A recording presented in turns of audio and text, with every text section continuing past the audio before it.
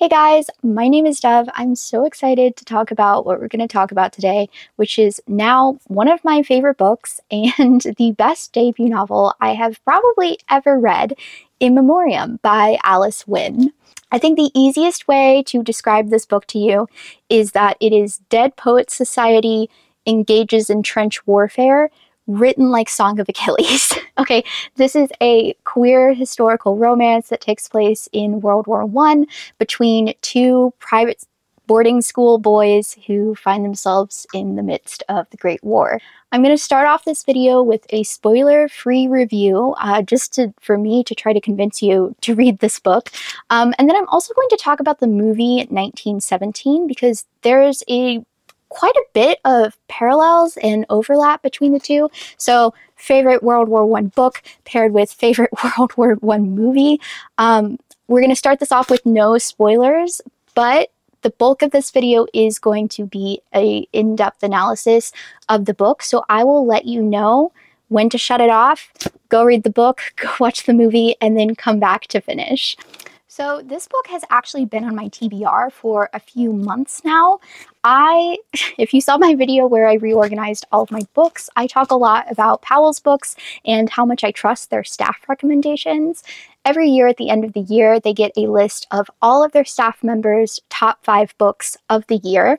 And they have this thing where if a single book gets into 5 different people's top 5 for the year, it actually gets its own separate blog post just to talk about that book. It's only happened a couple times before. The last time was in 2022, but it happened in February of this year after their 2023 year in review that In Memoriam was on 5 different staff members' top 5.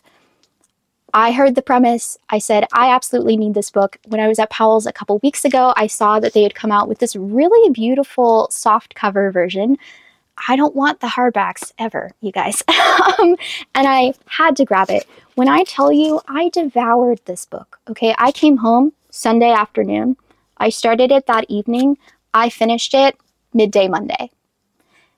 Like, I think I read this thing in like less than 24 hours, if we're being honest. Also, as you can see, I do have a lot of thoughts and feelings and things to say about it.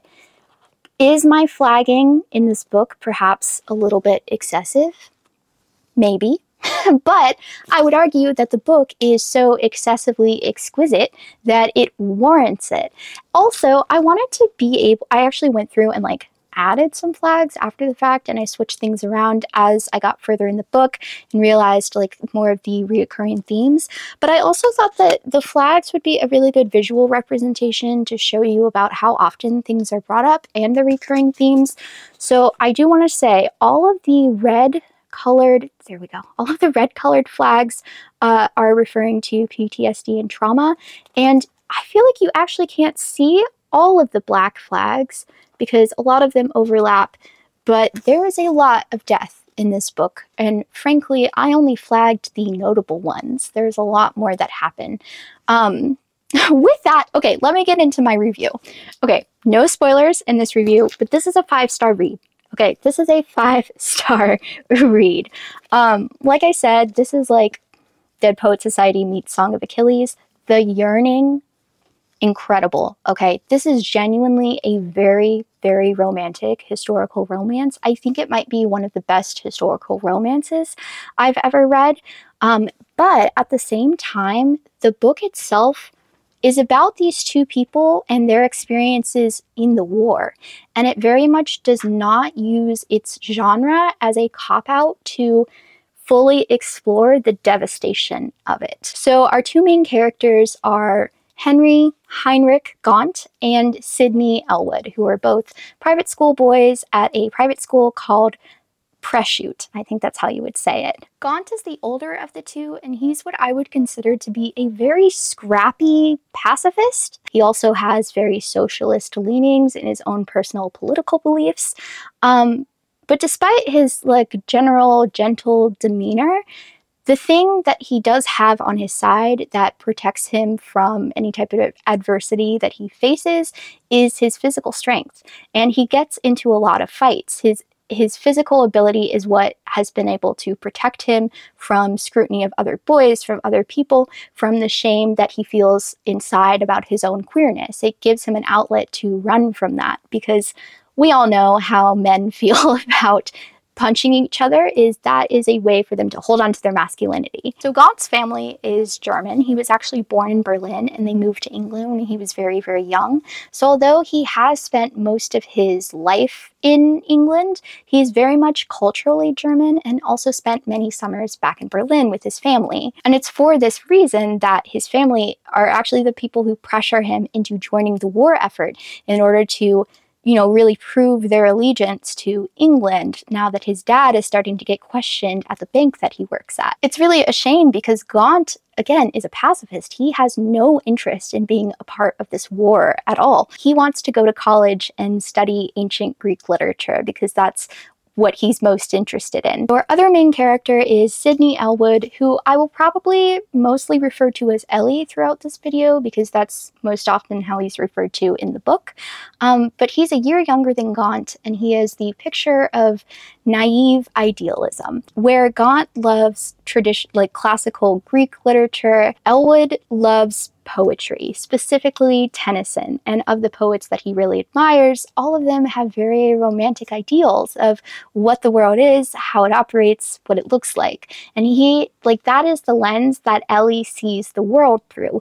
He loves the beauty of it. Sidney is also Jewish, but this really doesn't come up very often, because he has quite intentionally minimized that part of himself and tried to hide it from his peers and others that he meets throughout the course of the book. We watch these two characters and how they grow and change and evolve throughout the 4 years of the war, the ways in which they are irrevocably changed by the horrors that they encounter and endure. So the title of the book, In Memoriam, gets its name in reference to all of these little newspaper clippings that we are given at different points throughout the book, which are meant to be clippings of the boarding school's magazine/newspaper as they shift away from their normal regular publications as the war goes on to almost exclusively publishing lists of casualties, deaths, and obituaries for previous students and alumni. And the author was actually inspired to write the book after finding this exact thing in the archives of her own English boarding school.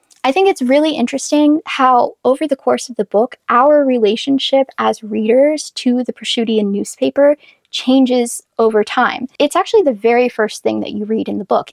An issue of the Prosciuttian comes before the first chapter.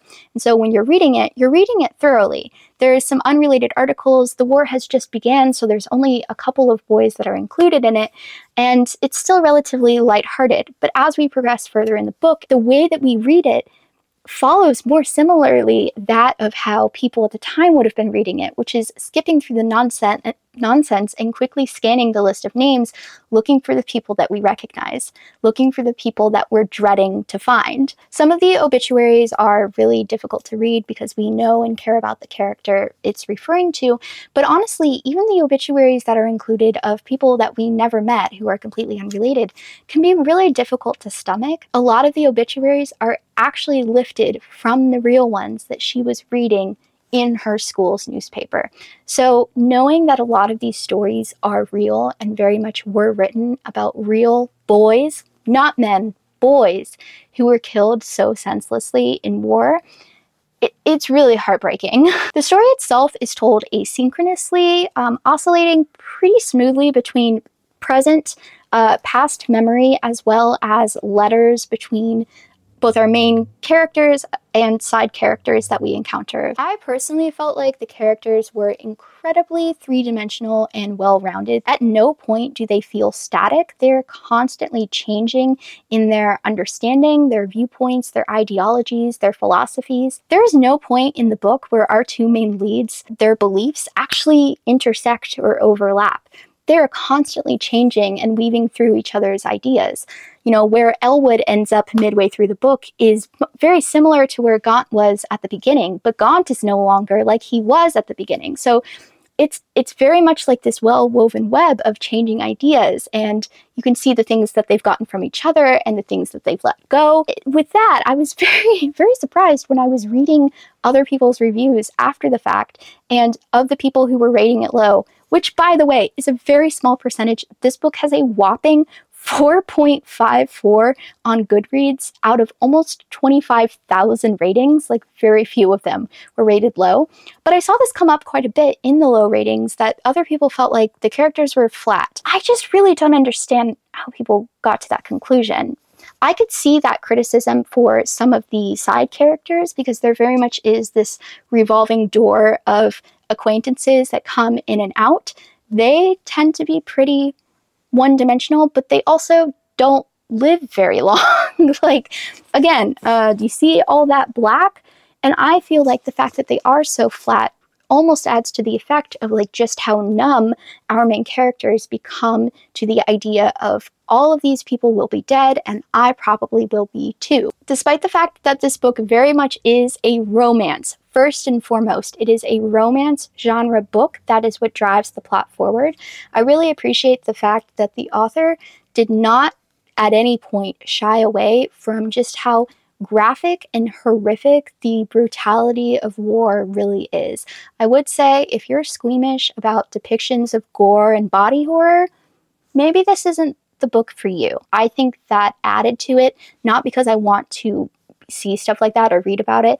Honestly, I am very squeamish, but I think it worked really well in this book because that's the point. I just think it's really impressive that the author was truly able to make such a well-rounded book. It is a romance book. There is yearning. There is beautiful yearning. People could take some notes to do more yearning like Alice Winn. There's horrible things that happen, and yet there's also parts that are laugh out loud funny, that are genuinely joyful, and oftentimes this is happening on the same page. The storytelling is all about the journey of these two characters, not about the overarching plot of the war. You know, we can all read history books, but I think it's much more important to know how these affected individual people. That's where the real stories are. So despite the fact that this is a 5-star read for me, I do want to offer a couple of my critiques. So number one, I don't necessarily think this is a bad thing. In fact, it doesn't bother me, but I saw it come up in other people's reviews, so I do want to address it. It can be a little bit predictable, but in kind of unpredictable ways. So at any given point, I think if you have read enough books, you have a pretty good idea of where the story is going to go. But then you'll get a plot twist that you were not expecting. And then you can pretty easily shift course though, because you know where it's going now that the plot twist has been revealed. And this happens a few times. Again, it really doesn't bother me because I don't think suspense is a necessary part of the genre. The focus is really on our characters' journey and their changing beliefs. Plus, these story beats are poetic, and that's like the context under which our main characters view the world and their lives. So I think it very much fits with the fact that this is a character study. And like, I don't know, I feel like a lot of people were also saying, oh, it's so unrealistic. Guys, we need to let go of the idea that fiction needs to always be realistic. It's fiction for a reason. Stories are stories for a reason. If you want things to be realistic, neither of our main characters would have survived. So we wouldn't even have a book. I do think that Part 3, the very end of it, is a little bit rushed. I think it could have benefited from an extra 5 to 10 pages just to give us a better idea of where our characters are at this point in their life, because there is a pretty significant time skip of about 2 years. I feel like we just don't get quite enough time to fully see where they've come in between where we last left them. But I don't know, it's a great book. There is one criticism, though, that I saw a bunch of other people complaining about that I simply will not accept as valid critique. And that is just how many of the people who rated this book low weren't doing it because they didn't think the book was good. They were doing it specifically, they were admitting to this in their own words, that they didn't like how much of the book drew on other stories.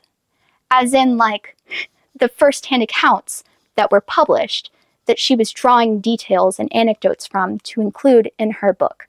At the end of the book, she cites every single one of these things very thoroughly, by the way. And then if you go on her website, it's even more thorough. Because in the book, she just says, this part I drew from this book, this part I drew from this book. On her website, she even goes into the why of every single one of those things. So all of these people are like giving bad reviews because they're like, Ellie is literally just Sassoon, like repackaged. Like this character is literally just the real life person, like wartime poet Sassoon. Yes, she knows that. That was the point. All of these people are getting upset over plagiarism. Guys, this is historical fiction. If you are reading or writing historical fiction, you should be pulling from first-hand accounts. She found these stories important. She wants to bring them to a larger audience because also in her acknowledgments, she mentions the fact that I completely agree with, that we as Americans don't necessarily get as much interaction with World War I as we do with World War II because we didn't enter World War I until basically the end. But the fact is, all of these books are now 100 years old, okay? And the 21st century audience, the vast majority of us probably aren't going back to read long out of print accounts of World War I. Taking these stories and incorporating them into her novel, not plagiarizing, incorporating them into her novel, is bringing these very important stories to a wider audience. And I'm sorry, if that's why you didn't like the book, because she's plagiarizing, you're just wrong. You are just wrong. At no point is she trying to say, I came up with it, I invented it. No. She didn't, and that's the point. Okay, rant over. Okay, I'm going to talk about 1917, the movie, a little bit now. Still no spoilers. I'll let you know when there's spoilers, okay? Again, I saw this 3 or 4 times when it was in theaters. I watched it again last night, cried like a little baby. If you don't know the movie that I'm talking about, 1917 came out in 2019, and you might remember it for the kind of gimmick that it is. Number one, it takes place over just 24 hours following 2 men. The gimmick part is that it was filmed very intentionally to look like a single continuous shot. At no point in this movie is there stillness, okay? They are constantly moving, constantly going forward. From the very beginning, I felt this movie should be told in real time. Every step of the journey, breathing every breath with these men, felt integral. And there is no better way to tell this story than with one continuous shot. And there was critique when this movie came out that it is just kind of gimmicky because the cinematography is like, that was like the big draw of the movie. Here's my opinion on that. I love a gimmick if they deliver, and my God, did they deliver. This movie is beautiful. It is a gorgeous piece of art, okay? The sets are insane. The acting was incredible. The takes that they're doing, yes, there are obviously real cuts that they had to weave together, but many of the takes are like 10 plus minutes. The opening scene is a 9-minute continuous take. That's theater. that is literally theater. I'll insert a clip here. Sometimes you have a camera being carried by an operator, hooked onto a wire. The wire carries it across more land, and it's unhooked again. That operator runs with it, then steps onto a small jeep, which carries him another 400 yards, and he steps off it again and goes around the corner. There's always that sort of get-out-of-jail card that you have in the movie. Well, you know, we might be able to cut around there, so we might take that scene out. That's not possible on this film. The dance of the camera and the mechanics all have to be in sync with what the actor's doing. It's like a piece of theatre every take. Once it starts, it can't stop. If something goes wrong, you just have to keep going. And there were so many scenes that I just completely got lost in. I'm sorry, welcome to through. Orders from the general. Sometimes a scene was 6 minutes long, and when they called cut, I would completely forget who I was. Also, that movie, absolutely stunning performance by George Mackay. The fact that he wasn't nominated for an Oscar for that is actually crazy to me. So just like the book, 1917, the movie follows 2 men on a personal journey during the war. Although the book covers a span of 4 years, the movie actually only covers the span of a single 24-hour day, as these 2 boys really have to go across occupied territory in order to deliver a message to stop an attack that is going to save the lives of 1,600 men. Both stories follow these two men, one of whom is a realist who's hardened by circumstances outside, but incredibly sensitive and caring on the inside, and the other man is a young idealist who believes that there is purpose still to the suffering, that there is something honorable about it, and who so far feels immune to it. Blake is young and optimistic and has a bright future ahead of him, whereas Schofield is older and he has lived to see more, and we learn that he is actually a person who survived the Somme, which is also relevant to the book, but more on that later. Okay, at this point, if you haven't read the book, you don't want to hear spoilers, you haven't watched the movie, you don't want to hear spoilers, now is your time.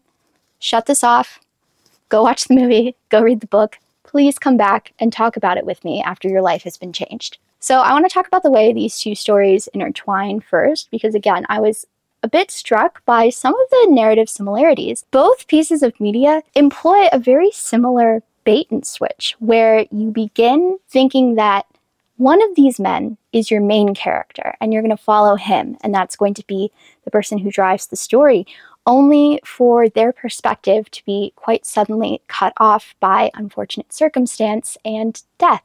Again, Blake carries this kindness and optimism and naivety that leads him to want to rescue a German soldier who would otherwise die in a plane crash. Schofield is very much against this. He's like, we should put him out of his misery. It's not likely he'll survive anyway. The man's on fire. But Blake insists, no, get him water. He needs water.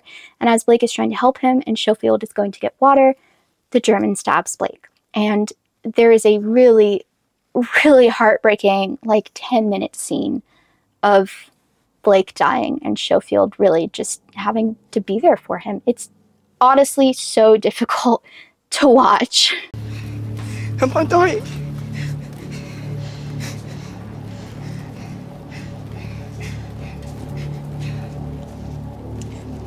Yes. Yes, I think you are. Will you write to my mum for me? I will. Tell her I wasn't scared. Anything else? I love them. Tell me you know the way. I know the way. I'm going to head southeast until I hit a coast. I'll pass through the town and out to the east, all the way to Croisille Wood. It'll be dark by then. That won't bother me. I'll find the second. I'll give them the message. And then I'll find your brother. Just like you. A little older.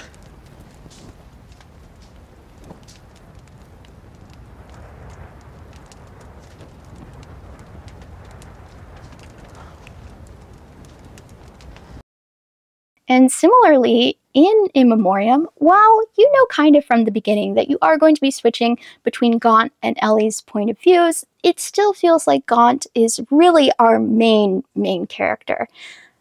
Until there is an untimely death. But, this is not a kill your gays story, okay? This is a romance genre, so he does not stay dead, thank goodness. Both Schofield and Gaunt in the movie, as this event happens, it's really what launches them on this Odyssean journey that they have to complete in order to, you know, complete their mission, return home, get back to the people who need them.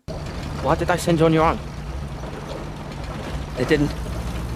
There were two of us. To know it's down to you? Yes.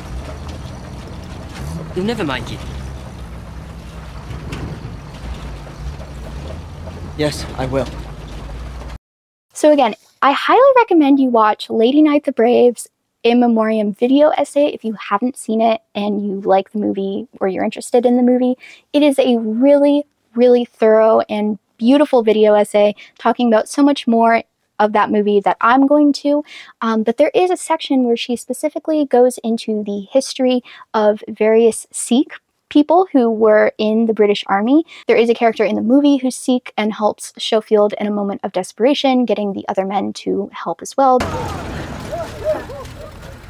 Back in! Get back in! Go! Is it all right? You driver, how about you try to keep it on the bloody road for a change? Oh, piss off. But there's also an Indian character. I don't know if it's specified that Gideon Davy is Sikh or not, but he is Indian and one of Gaunt's close childhood friends that he ends up coming into contact with again throughout his journey. So I think it's interesting and good that both pieces of media chose to incorporate at least partially the stories of a group of people who were instrumental to the Army's success, who were very important players in the war, and yet are not often acknowledged or appreciated in history books. And then another interesting parallel is both Ellie and Schofield survived the Somme. Schofield it's obviously happening before because the Somme took place in 1916. 1917 is when this is set. But Ellie survives the Somme much later into the book because, again, we're starting in 1914. Both of them survive. Both of them earn medals from it, and neither of them care about it one bit. I swapped it with a French captain. You swapped it? Mm-hmm. For what? Bottle of wine. What did you do that for? I was thirsty. Men have died for that. If I got a medal, I'd take it back home. Why didn't you just take it home? Look, it's just a bit of bloody tin. It doesn't make you special. It doesn't make any difference to anyone. Yes, it does. And it's not just a bit of tin. It's got a ribbon on it. So the places where these two stories diverge is primarily over class differences. So 1917 is more so the experience of war from a lower rank without the protection of money and connections. These are enlisted and conscripted men. The filmmakers actually make this really incredible choice to have all of the, every man played by less known actors, whereas the higher ranking officials, the higher up in rank you go, the more high profile the actor who plays them. So we have people like Colin Firth and Benedict Cumberbatch playing very, very high ranking officers. We have Andrew, what's his name? The hot priest. Hold on. We have Andrew Scott playing more of a middle level ranking officer. And again, all of the soldiers that we meet along the way are just nobodies. And I think this was a really smart choice for the filmmakers to do because it's a great allegory for the ways that only men of upper rank in class are the ones whose names are known. They're the ones whose stories most often get told. Unlike 1917, In Memoriam is the experience of war from a higher rank. Again, these are private school boys. There is a lot of running into people that they know throughout this book, which, again, some of the negative reviewers said that this was a little too coincidental, but it actually wouldn't have been that uncommon. There are about 20 main boarding schools that all of these boys went to, and when they joined the army, they weren't joining as enlisted men. Because of their education, they were very quickly put into officer ranks. There's one character, Hayes, who is our consistent look into the lower class experience. Despite his experience and skill as a commanding officer, he continually gets passed up for promotions. It's extra insulting when Ellie is thought to be dead for a couple days. He was fine. There was a mix-up. And when he comes back, he's surprised to find that there has been a new commanding officer shipped in, a stranger to all of these men, to take over in Ellie's place instead of just promoting Hayes, who's been there before Gaunt got there. Many of the Prosciutto kids die over the course of this book, but they still have the space to name all of their names and obituaries in the Prosciuttian newspaper. This isn't the case for the everyman. How do you fit 60,000 names of casualties in the newspaper and also think that we can have space for obituaries? You simply don't. In fact, later in the book, Gaunt actually thinks about these types of privileges as he's arranging passage. He pulls some strings to get connections so that him and somebody, we'll talk about it later. But he's thinking about the fact that if Hayes had been in his exact position, he wouldn't have gotten the luxury of being able to get out of it in the way that Gaunt did, simply because of the people that he knows. Also, these two pieces of media take very different perspectives towards where they want to leave the ending. Although I still think the ending was a little bit rushed, it's very clear that our boys are getting a happy ending, despite maybe how unrealistic that might be. They are no longer in danger from the war. So they do have to go train new recruits, but they're not going to be put in the front again. Ellie suffers a pretty life-altering injury at the Somme, and later in the book, when people are visiting him as he's recovering, there's one man in particular who was also there who got out of it completely unscathed, and Ellie incorrectly assumes that his attitude towards Ellie is one of disgust and like looking down on him. That's actually not the case. The man is acting weird around him because he's jealous, not because he wants to have such a life-altering injury, but he's jealous because despite having lived through the exact same horribly violent battle that Ellie did, he's getting sent back to the front line. So Schofield also survived the Somme. Just like Ellie, he also won a medal for bravery after saving people's lives. The movie only covers 24 hours in April of 1917.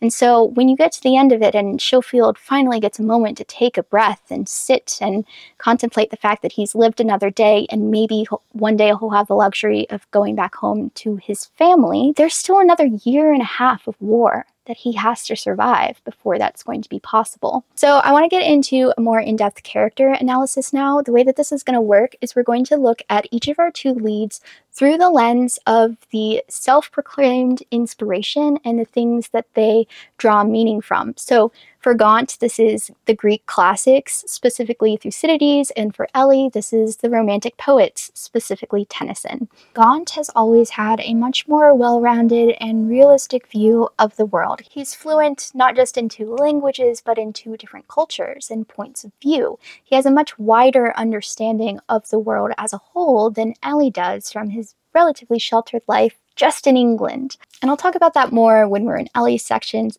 for specifics, but Gaunt feels more connected to the ideals of the Greeks because they follow more of his own internal view of the world, which is more of a realistic view of life and the highs and lows that it may bring. Everybody wins and everybody loses. On page 329, he says, "The library at Thornycroft was well stocked with novels and poetry, but it was the classics that Gaunt wanted.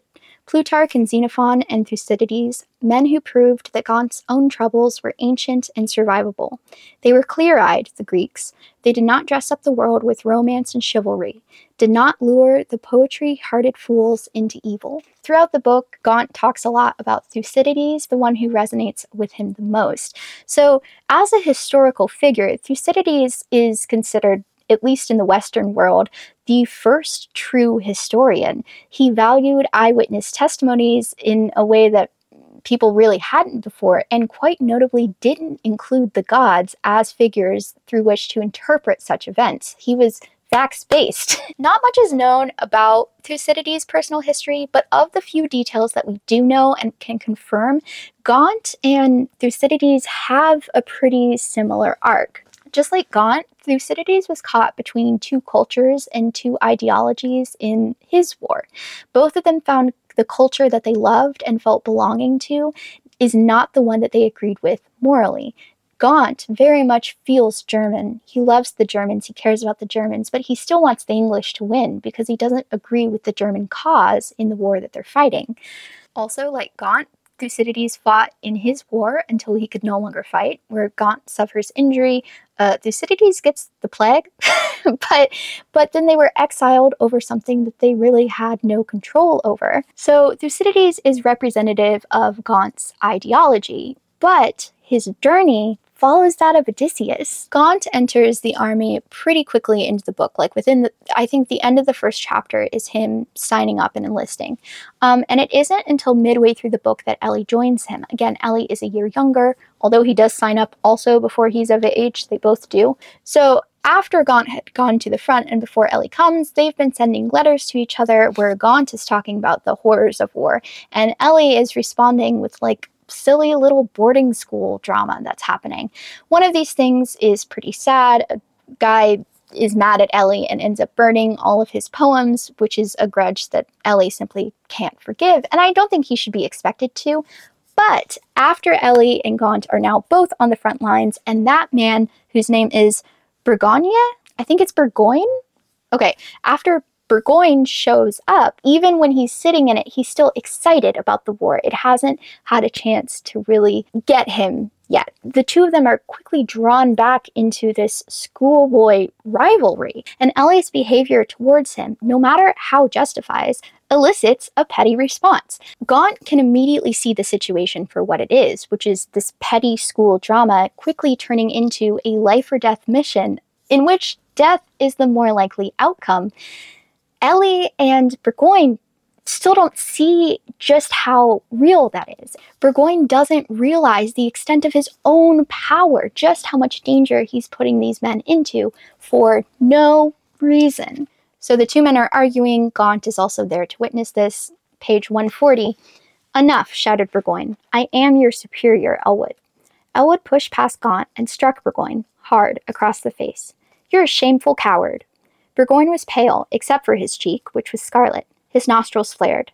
Striking a superior is punishable by death, he said. Burgoyne, said Gaunt, his voice cracking. Burgoyne turned to look at him with sudden sharpness of a snake about to strike. Gaunt sank onto an ammunition case. Elwood laughed, bright-eyed. Someone had to tell him, Gaunt. In this war, he's a god, Elwood. He put his face into his hands. You've brought the anger of the gods upon us. So as for the mission itself, 141, they want more information on the German troops. You and I are to take 3 men and capture a German prisoner. There was an awful pause. When? Asked Hayes. Tonight. But that's impossible.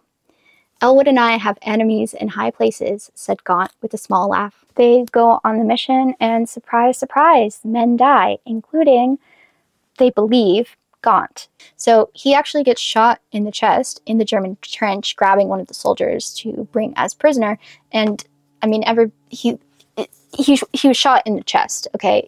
It's safe to assume that he's dead. Of course, this is romance, okay? So he isn't, but they don't know that. The irony here is that neither Ellie nor Burgoyne fully understand the power that they wield in this dynamic. This new officer genuinely thinks that Ellie is joking when he comes back and informs him that Gaunt is dead from this useless mission that they sent him on to teach Ellie a lesson. Gaunt is dead.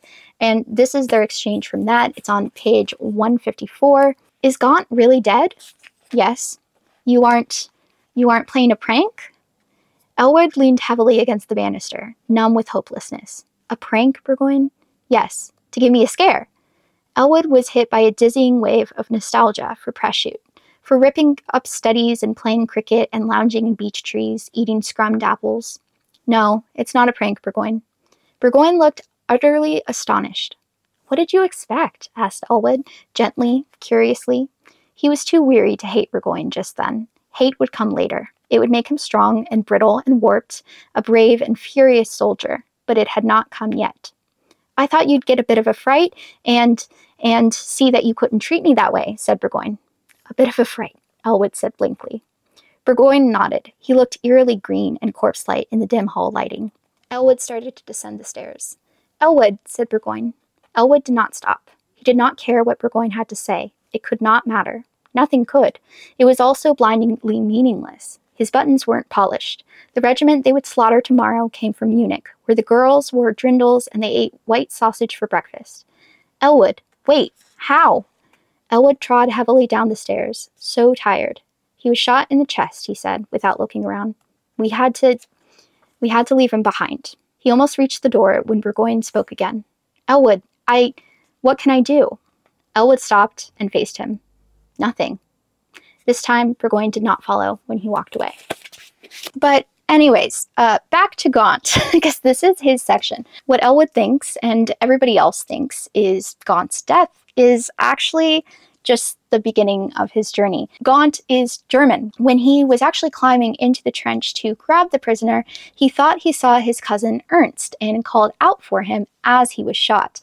The kid was not Ernst, but he felt so guilty, and the guy looked him in the eye and spoke in perfect German that they actually took care of him. So in a way, the German trench actually becomes Gaunt's very own Ogygia, where the people treat him kindly and do their best to nurse him back to health. He is German in every way to them, except for his uniform, and it isn't until a new commander comes in weeks and weeks later, noticing the uniform, that he's actually sent off to a real prisoner of war camp. Luckily, by that point, his injury is manageable. He still can hardly walk, he still can't really do much, but it's manageable. So at the prisoner of war camp, Gaunt really does find community. Again, a lot of the boys that he went to school with, they're all becoming commanding officers, so he actually knows a few of the people that he ends up in the prisoner of war camp with, including his childhood friend, his Indian friend, Gideon Davy, as well as another guy named Pritchard. Archie Pritchard. Page 211, it says, "I heard there was some injured giant in here shouting every time somebody came in, so I had to investigate. I'm in this dorm, you know. It'll be like Grinstead House all over again." Davy smirked. "More than you know. It's astonishing how well English boarding school prepares one for prison. There's a fellow in here who says he wishes his parents had sent him here instead of Preshute, calls Preshute a house of tortures." "I can't tell you how glad I am to see you," said Gaunt. "I've been going mad inside my head." This entire section is actually surprisingly delightful, and at points laugh out loud funny. I'm going to read you just a little piece. This is from page 229. "Right, Gaunt. You'll have to play Hector," said McQuirkendale. "You said I could play Hector," complained Nicholson. "That was before I found out Gaunt was a classicist. Hector has the most lines, after Achilles." "Can I play Achilles?" McQuirkendale cast Nicholson a withering look. "I'm Achilles." "I don't really want to play Hector," said Gaunt. "I don't know the Iliad nearly as well as you think I do, McQuirkendale." "We can do the Peloponnesian War another time, Gaunt. For the moment, by popular demand, it's the Iliad, and you have to play Hector. You speak Greek better than the others." Nicholson groaned. "Oh, we're not doing it in Greek, are we?" They're like putting on a little play. The hijinks at the prisoner of war camp are really funny. They are constantly trying to devise new plans to sneak out. It's the English, there's French, there's Russian soldiers, and there's a surprising amount of camaraderie where other prisoners are more than happy to help people with their escape plans, and everybody just kind of takes turns making plans, and there's an ongoing joke. The French are always down to cause a distraction. None up to that point have been successful. Davy has been working on one, but the last piece that they need in order to make their attempt is papers. There are one or two avenues for potentially getting these, and they don't think any of them are going to be successful, particularly because the commander's secretary, who is one of those avenues, is an ice queen, and Gaunt is like, "No, she's not. She's really nice to me." And they're like, "Oh." And Gaunt's like, "Oh." So Gaunt, over the course of a few months, romances the secretary, Elizabeth, and they go on dates. Also, by the way, as a side note, the prisoners can, like, leave camp. I know that sounds crazy, but they give you your word that you're not going to run away, and you can, like, take walks beyond the borders and stuff like that. So Elizabeth and Gaunt start going on dates, and they actually do hook up a few times. Gaunt and Elizabeth have a relationship, and at points, Gaunt considers just how easy it would be to marry her and stay in Germany forever. He doesn't feel anything for Elizabeth sexually, but he genuinely, over time, begins to care for her as a friend. He does, at one point, accidentally call her Ellie as they're hooking up, and she's like, "Say it again, that's what my mother calls me." And he's like, I can't do that." In the end, just like Cersei, Elizabeth provides the men with aid and provisions for their journey, despite the fact that she's sad to lose Gaunt. Though there are some hiccups and a temporary setback, the plan that they had doesn't go through, but it's okay because Davy has a backup plan. They do eventually get out and make their escape, and as they're on the run throughout Germany, they encounter various obstacles that they narrowly escaped, a la the Odyssey. At one point, Davy is lost, which is a shame, but in the end, Gaunt and Pritchard do end up making it to the Netherlands, which means they are on their way to freedom. This is from page 285. They approached a small stone cottage with candles lit in the windows and knocked. A man in nightclothes opened the door. He eyed them with a great suspicion. Given how wild Gaunt and Pritchard looked at this point, he couldn't blame him. Jawohl. Jawohl. Is this Overdinkel? Asked Gaunt in German. Jawohl. We're in the Netherlands? Jawohl, repeated the man. Gaunt could not stop the joy and relief from spilling out into laughter. Next to him, Pritchard made an uncharacteristic giggling sound. The Dutchman stared at them as if they were mad. So this man and his wife end up feeding them and housing them for the night, but they're like, in the morning, we're going to have to take you to the holding center, though. Like, you're going to have to show your papers and everything.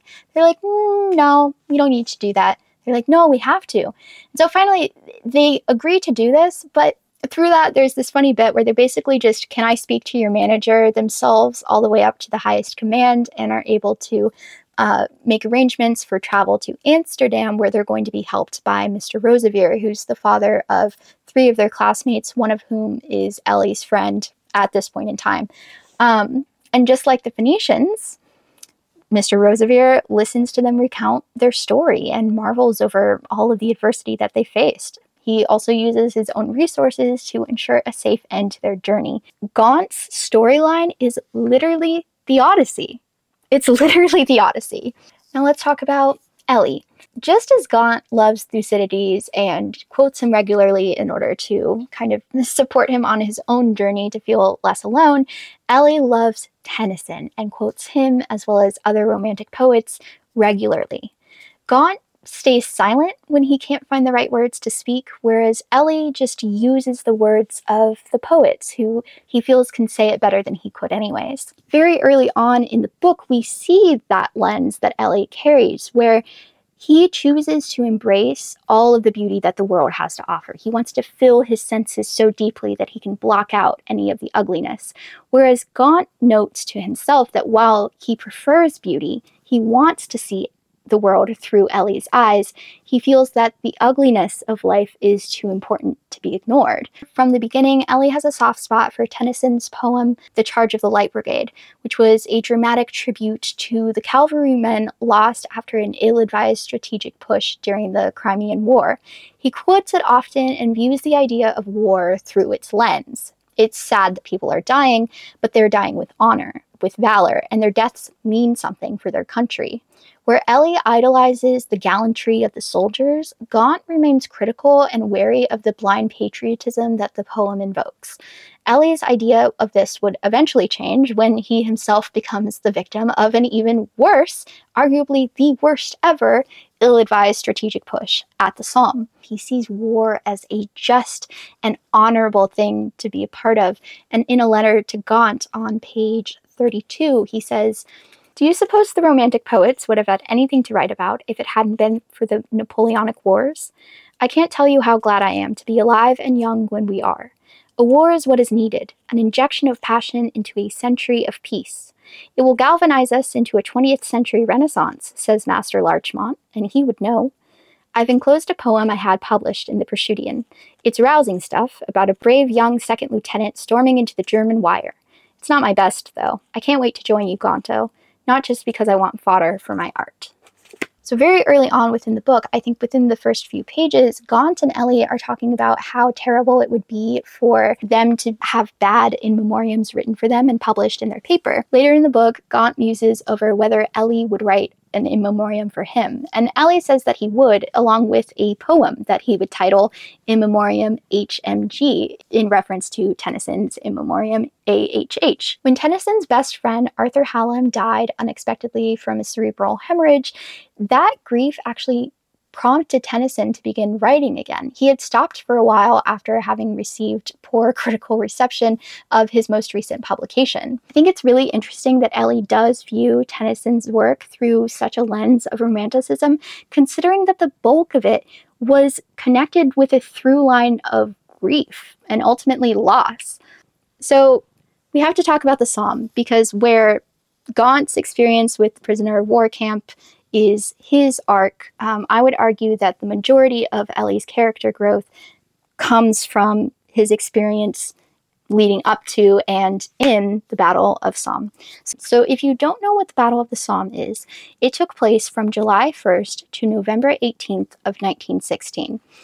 In the first day alone, the British Army had over 57,000 casualties, including 19,000 deaths. And by the time the battle would be over in November, the British Army would have over 420,000 casualties and 95,000 deaths. Over the course of the 4 years of fighting from 1914 to 1918, the Brits lost 6% of their entire male adult population, which is a little less than 3% of the entire population. When we're talking about that scale of meaningless and useless death and destruction, it would feel really weird for me not to at least acknowledge what's happening right now in our world of a similar scale.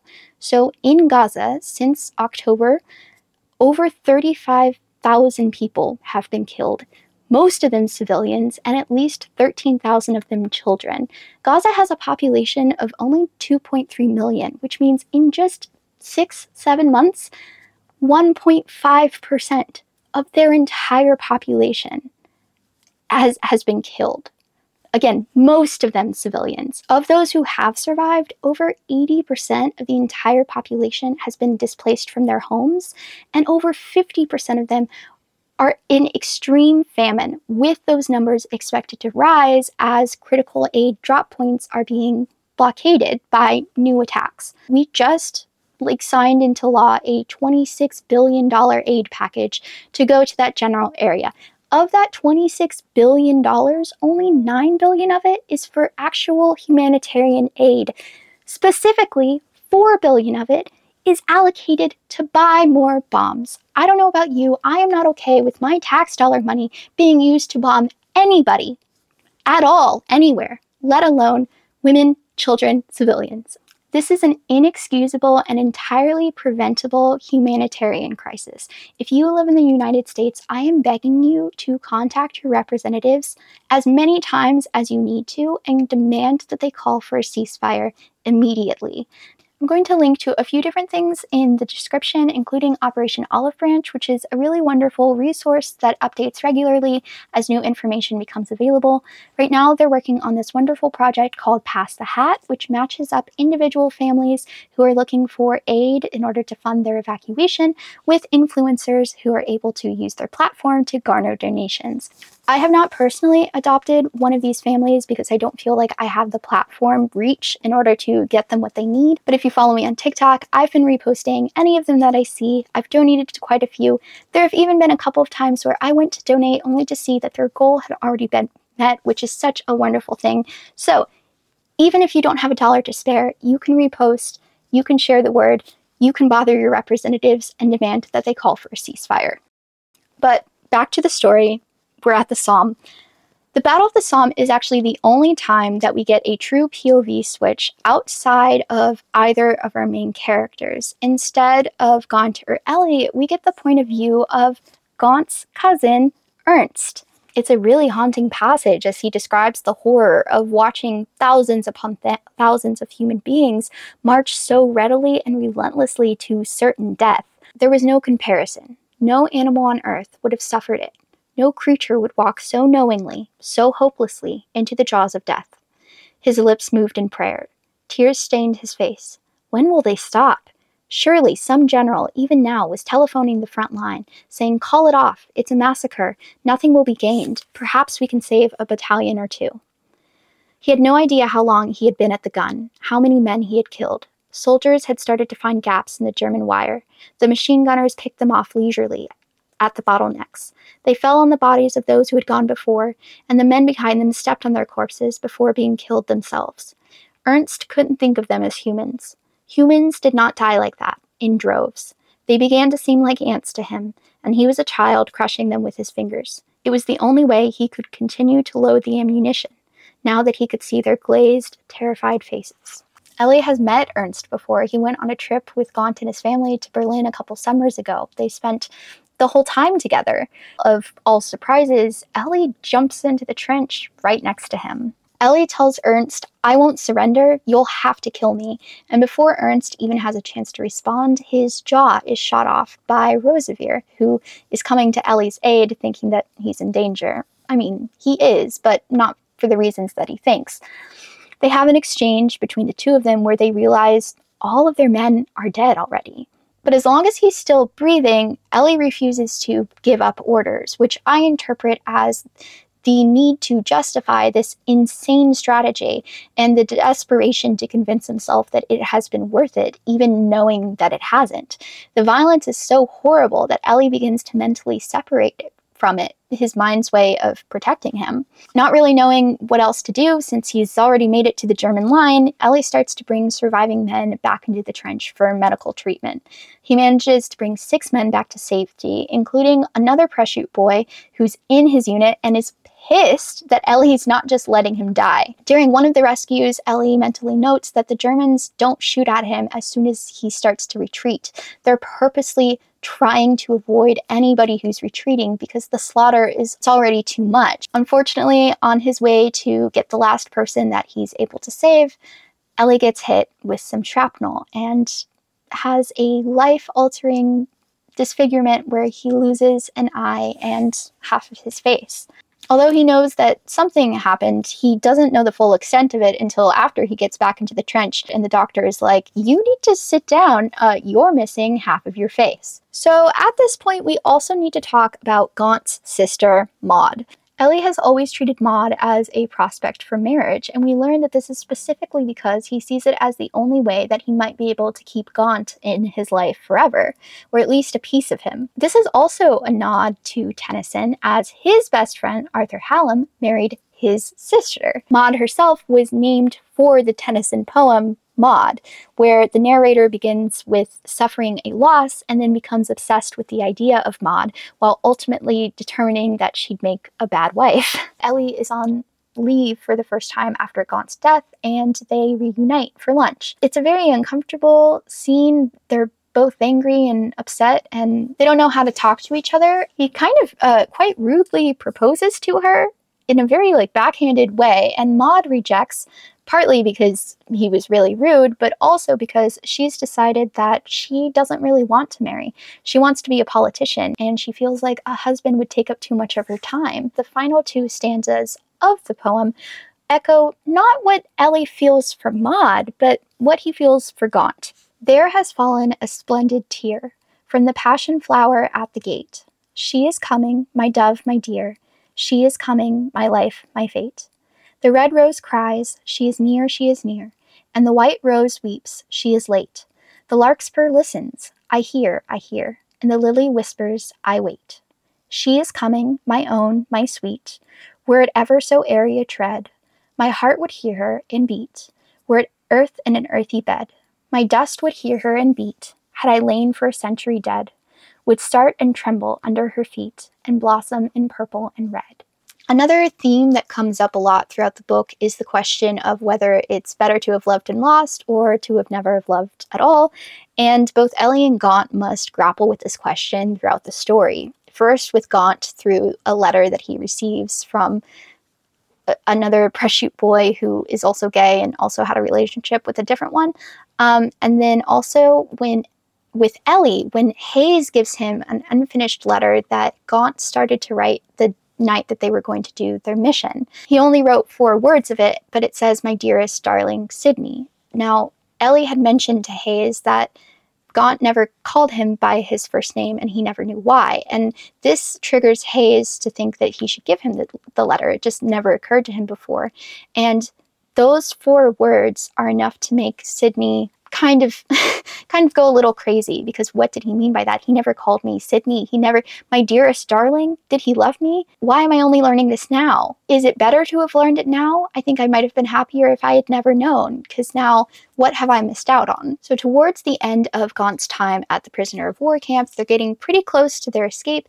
They get a pretty rare delivery of newspapers, and it's in one of these newspapers that Gaunt sees Ellie's poem. Right there on the page is In Memoriam HWG. Gaunt sees the poem as being pure Tennyson in meter, but he can recognize Ellie's rage, a piece of him distinct from his hero. Both Gaunt and Ellie have a streak of this rage, but they've always expressed it differently. Gaunt through physical violence and Ellie through his meters. Though Gaunt only recognizes one of the stanzas to be about him specifically, we as readers understand the references for all of the others, and it's pretty heartbreaking to read. The one stanza that he does dedicate to Gaunt is as follows. I hear the breaking bodies scream, thankful I have hit my mark. I slither through the trenching dark, you bleed to death in all my dreams. Seeing Ellie's poem is what spurs Gaunt into more intense action. He realizes that Ellie truly believes that he's dead, and there is nothing that's going to stop him from getting back to the boy that he loves. So now that you have a good idea of who Ellie and Gaunt are as people and how their heroes influence their outlook on life, we need to talk about the trauma, because my goodness, this book is full of it. It's full of it, and I think it would be a disservice to the war, to the story, to have it be otherwise. The bulk of Gaunt's trauma, or at least the specific instance that spurs on his PTSD dreams, happens before Ellie even enlists. In fact, it's the letter that he writes to Ellie about this experience that makes Ellie realize he has to go. So in this letter, Gaunt is detailing an experience he had where he's trying to get his unit to get out of the trench and go into no man's land in order to escape an impending gas attack. His men are paralyzed by fear, and he's so desperate to get them to comply that the only thing that's going to get them to move is to make them more fearful of staying. He fires a warning shot into the sandbags, but he himself is so terrified and shaking so much that he misses and accidentally shoots one of his men in the head. By the end of his letter, you can tell that he is just so defeated by all of the trauma that he's experienced up to that point that he is simply waiting for his own death, knowing that it's inevitable. So the final bit of his letter, as he's recounting this experience to Ellie, page 77, I will shoot you all, I screamed, brandishing my pistol.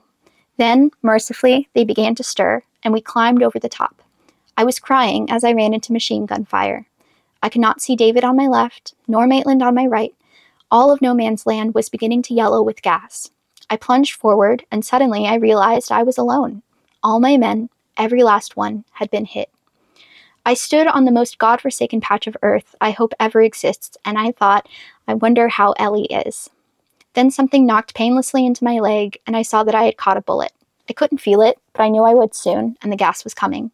I picked up my nearest injured man and dragged him into the trench before my leg gave way. Maitland was killed, and David was shot in the shoulder, but he'll be all right. I've been made captain. Seems a well-tailored uniform and the right accent make me a better candidate than Hayes, despite his years of experience. My leg is healing nicely. Soon I will have to go back. I'm terrified. I wish to God I could see you again before I die. Yours, Gaunt. So Ellie will be the first to say that he always does what Gaunt tells him. And so receiving this letter, the fact that Gaunt wants to see him again before he dies, means that Ellie will go to him. And that's what he does. But even though Ellie knows this story, Ellie really isn't expecting when Gaunt gets so triggered by simply the mention of playing the game of cards on page 93. Well, I'm wired, said Huxton comfortably. He pulled a pack of playing cards out of his rucksack. What do you say a game of cards, Gaunt? Gaunt stared at the cards as if he had seen a ghost, and then, to Elwood's abject horror, he burst into tears. The three men watched him in utter silence as Gaunt howled, an insane animal sound, his eyes wide open as the tears streamed out of them. I missed and shot Harkins in the head, he had written in his letter to Elwood. He'd signed up in 1914 and never been injured.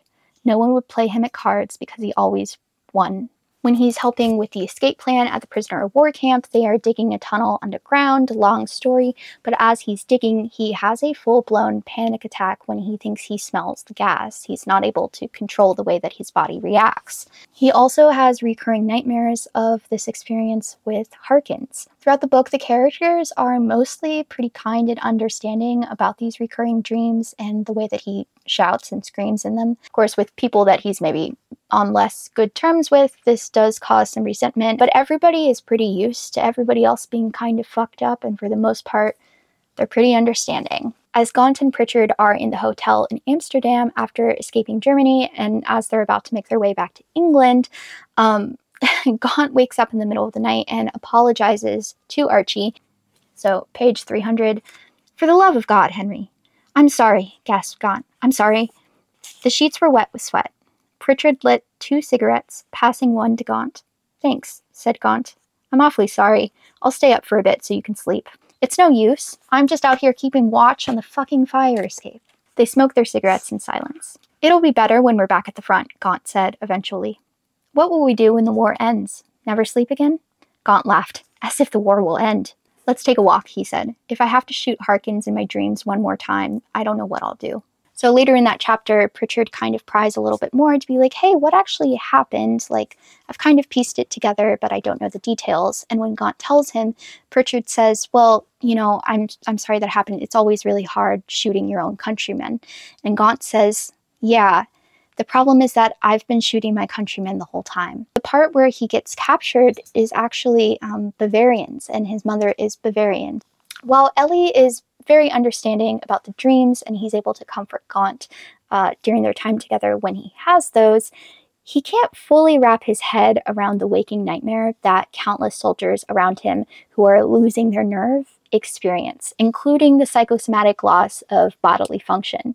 He determines it to be cowardice, but Hayes tells him that it happens to everyone eventually. Before they went on their mission that led to Gaunt's death, he had told Hayes that if Ellie survives to please take care of him, and Hayes has held true to this. They develop what I would consider to be a pretty sweet friendship overall, although Hayes remains at least a little bit distant from Ellie because of the class difference, despite the fact that Ellie really does see them on equal levels and he respects Hayes, but Hayes keeps a bit of distance between them because he doesn't know how much Ellie respects him and assumes that Ellie looks down on him because of his class in a similar way that Hayes, at least a little bit, looks down on Ellie because of his. But when Hayes does start losing his nerve, Ellie really doesn't know how to deal with this because up till that point, he's been able to excuse all of those symptoms of other people as just being cowardice. But he knows Hayes and he knows how brave he is. So he's not able to just kind of push this away as easily. On page 172, they discuss this a little bit. Carrington's just trying to get sent home, said Elwood, while Carrington was on patrol. Hayes lit a cigarette with trembling hands. That's waiting for all of us if we survive, he said. Madness. Hayes refused to be alone with Carrington. He walked up and down the trenches while Elwood was on duty and only slept when Carrington was out. Nonsense, said Elwood. You're passing your prime, Elwood. After 6 months, your nerves start to go. You'll see. Elwood drummed his fingers on the table. Is that what you fear most? Shell shock? It was a common conversation. In 1913, you might ask new acquaintances where he had gone to school or what he did for a living. In 1916, it was this. What part of yourself do you most fear losing? Hayes gave a small shrug. If you get your legs blown off, you're still you. When this conversation kind of repeats later down the line as Hayes slips further and further into his trauma, he even goes so far to say that he's glad Henry was killed because he would much rather him be dead than lose himself to such madness. It's the psalm that really breaks Ellie, which is to be expected. Though he has survived physically, he has an unquenchable anger and impatience towards anyone who hasn't been in the trenches. Everything else is stupid and trivial and pointless, and he feels dirty being away from it because life and death means nothing outside of them. In his stupor, he's emotionally stunted, he's unable to cry, and for a while he's even unable to write. When he finally can write, it's only to fuel his anger, not to confront his trauma. Instead of looking inside and using his writing as a way to heal and express himself, his words are turned outwards, his goal being to be as grotesque and violent as humanly possible to try to make everybody else understand. He also sees it as a way to quench the thirst that civilians seem to have for the spectacle of battle, which is something that he also used to crave and now despises. On top of the survivor's guilt that he carries after having lost all of his men, he also has the physical scarring and he fears that he wasted his years of beauty. Before the psalm, while on leave in his uniform, he was presented with a white feather. So I think I forgot to mention this earlier, but Gaunt was being pressured by his family to enlist, but he still wasn't going to until on his way home, one of these women handed him a white feather, which was meant to be like a chicken feather, as in you're being cowardly for not devoting your life to the war effort. And while Ellie is home on leave one time and he's getting his uniform cleaned, he's in civilian clothes and he gets presented with a white feather, which sends him into incredible anger because this woman has assumed that he's not in the military. But after the Somme, he feels at least a little bit vindicated by the fact that nobody is ever going to assume that about him again. As he tries to get used to his new appearance, which he hates, but to be fair, he kind of hates everything at that point in time, he feels equally smug and disgusted that the proof of his time in the war is forever on his face. After the Somme, Ellie is hardly a shell of the man he used to be. And after him and Gaunt are reunited, Gaunt is of course hoping for the Ellie that he knew and loved and not finding him. Instead, seeing the body of the Ellie that he knew and loved, minus an eye, but feeling so disconnected from his inside. He has a conversation with Ellie's doctor once Ellie has fallen asleep, asking if he'll ever recover. And I'm actually going to read the quote for that because it's a pretty disgusting conversation and shows just how much we have progressed in our understanding of shell shock, trauma, and PTSD since the First World War and because of the First World War. This is from page 343. As he lay in bed, Elwood rigid and pretending to sleep beside him, Gaunt reflected that it did not feel like loving Elwood. It felt like loving a brittle impostor, one who had stolen Ellie and would not return him. And yet, Gaunt was powerless. He loved every part of Elwood, changed or not. If there were a lonelier feeling, he could not imagine it. In the hospital, he had spoken to Ellie's doctor. Will he recover, he asked, in the corridor outside of his ward. Oh, if it weren't for that eye, we send him straight back, said the doctor, looking at the clipboard. From the shell shock, I mean. Shell shock like that never harmed a soldier, said the doctor cheerfully. It's a shame we can't pass him for active duty. The man's a machine.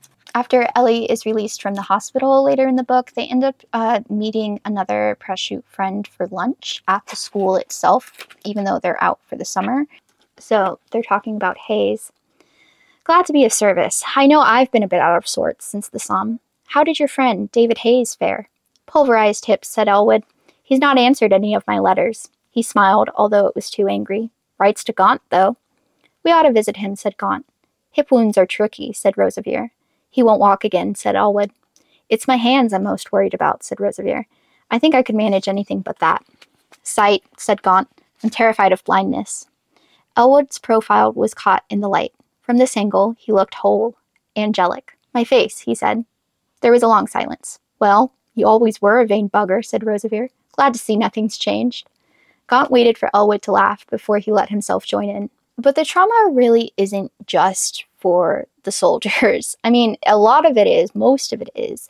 But even though Ellie's mother kind of sucks in some ways, you do have to feel bad for her when she has literally no idea how to interact with her son at all. Before the war, they were very, very close. And even the boys who have not yet, or hopefully never will, go to war, they don't really know how to deal with this trauma either. On page 164, in a letter from Roseveare before he has enlisted to Ellie after he is enlisted, he says, The school is so strange after the prosciutine comes out.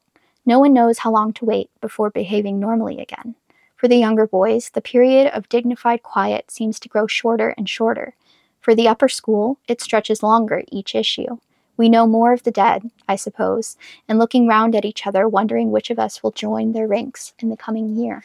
Okay, so at this point, the bulk of our story has wrapped up. Neither of them have to go back to the front, thanks to their injuries, but it's only 1916. They basically go to train new recruits. So they're still in the army, they're just not at the front anymore. At a couple different points throughout the book, there's kind of been this side conversation happening about, again, a different gay couple that was planning to move to Brazil after the war, because in Brazil, it's not illegal to be gay.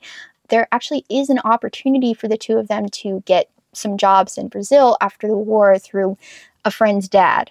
As they are parting ways to go train recruits for the next 2 years, Gaunt gives Ellie a letter telling him that he's serious about what it says and that when the war is over, he wants to take up Cyril's offer and move to Brazil together. It's still not acceptable there and it requires careful concealment, but it isn't punishable by death. Though they're no longer in the trenches, these 2 years before the war ends still really isn't a great opportunity for them to begin healing, with the future being so unknown. They have no idea how long the war is still going to last. We have the benefit of hindsight. So they part ways, and then our next part, we flash forward to Gaunt and Ellie a few months after the war has ended.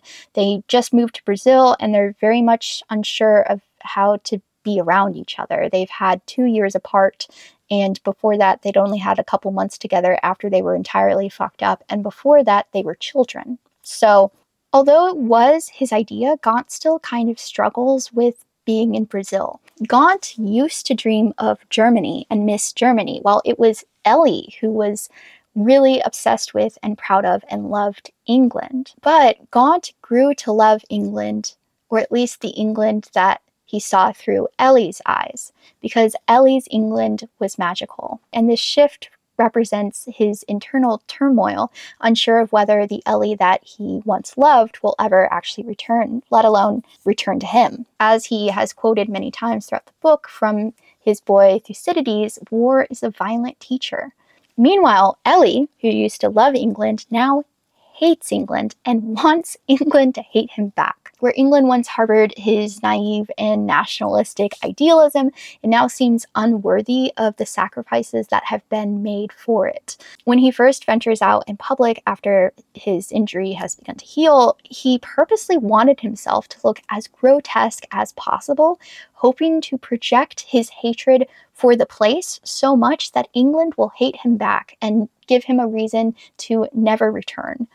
By the end of their journeys, both men have strayed so far from the ideals and philosophies that they carried before the war, but they still mostly disagree on everything, which has been a constant throughout the entire book. While Ellie once saw life as pastoral and simple, the war has forced his eye for beauty to gaze on the unignorable ugliness that Gaunt has been aware of all along.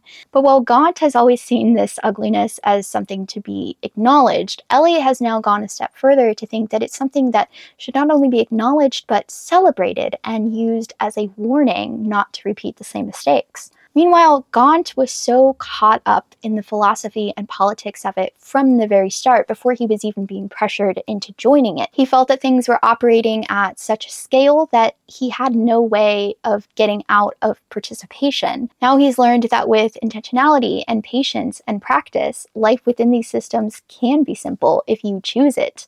There can be joy and gentleness and love, if only you carve out a space and allow yourself the permission to embody it. We end with a letter from Maud, who has returned to Berlin in order to follow her dreams of being a politician and truly committing to never marrying. I don't know if I brushed on it that much, but Gaunt and Maud have always had a really difficult time communicating, and part of this was over Gaunt's jealousy of her and Elwood's relationship, although he never had anything to be jealous over. And he talks about how he just doesn't know how to speak to his sister. And he never even actually tells her about his feelings for Ellie until she asks him, and then he's able to finally say what he's been wanting to say. He actually thanks her for asking, because he says that had she not asked, he never would have said so. She's now dedicated the rest of her life to making the world better for people like her brother. In Berlin, she's involved with the Scientific Humanitarian Committee, which is working to repeal paragraph 175, the law that makes homosexuality punishable by death in Germany. She's also been inspired by the writings of Edward Carpenter, who was very ahead of his time and out there, who posited that homosexuality is inherently a more pure and selfless version of love than heterosexuality, because there isn't this primal drive for reproduction. She writes this letter to Gaunt talking about how things are looking in Berlin and how she's optimistic for the future, saying that there is a place for you here. You are wanted. And this admission from her really trips Gaunt up, because he is missing England. He's missing Germany. He's missing his sister that he desperately wants a closer relationship with. But he's with Ellie, and he wants to be with Ellie. And while throughout the story, Ellie has never been able to say no to Gaunt, it's not until this point that we get true confirmation that Gaunt has also never been able to say no to Ellie. So when Ellie asks for him to stay, for them to stay forever, he says yes, and he's satisfied with that choice. So our boys do get a happy ending. They stay in Brazil for the rest of their lives. Is the social understanding of homosexuality in this book necessarily super accurate? There's really nobody who is truly hateful about Ellie and Gaunt's relationship, which is a little bit unlikely. But you know what? It's historical romance. I don't really want to hear about people getting hate crimed, so I'm fine with it personally. It is really unfortunate because although we end on a happy ending for our boys, there are some implications about what happens to Maud, right? She's in Berlin. She's working with the progressive group. The war has just ended. She has about 15 years until things start to get a little dicey over there. And because of the nature of her work, it's very likely that Maud would have got caught up as Hitler ascended. If you've made it this far into the video, thank you so much for hanging out as I rant about this thing that has taken over my mind for the past couple of weeks. If you want to hear more media analysis, go ahead and give this video a like, subscribe. This is the kind of stuff I love talking about, and it's literally why I switched to just going headfirst into long-form content. If you haven't already, please read this book.